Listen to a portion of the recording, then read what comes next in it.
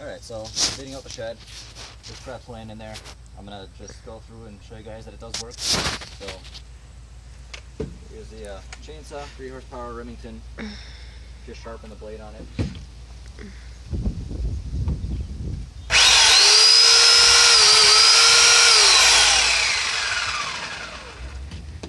That works. Black & Decker super vac and mulch and blower, and I'm sure there was a vacuum attachment on this at once. That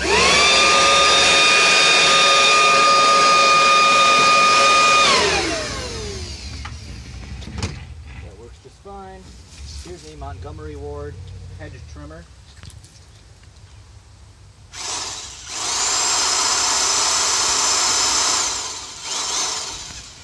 We're trimming those nasty bushes. And a Toro 3 horsepower leaf blower. So this thing runs and drives, and it doesn't really drive, but it runs, and when you pull this back, that engages the blade on the front. There's a little tensioner on the side. So we'll turn the ignition on, push the primer a few times. There is an electric start, which I can plug into here and push the button, but I'm just going to pull it.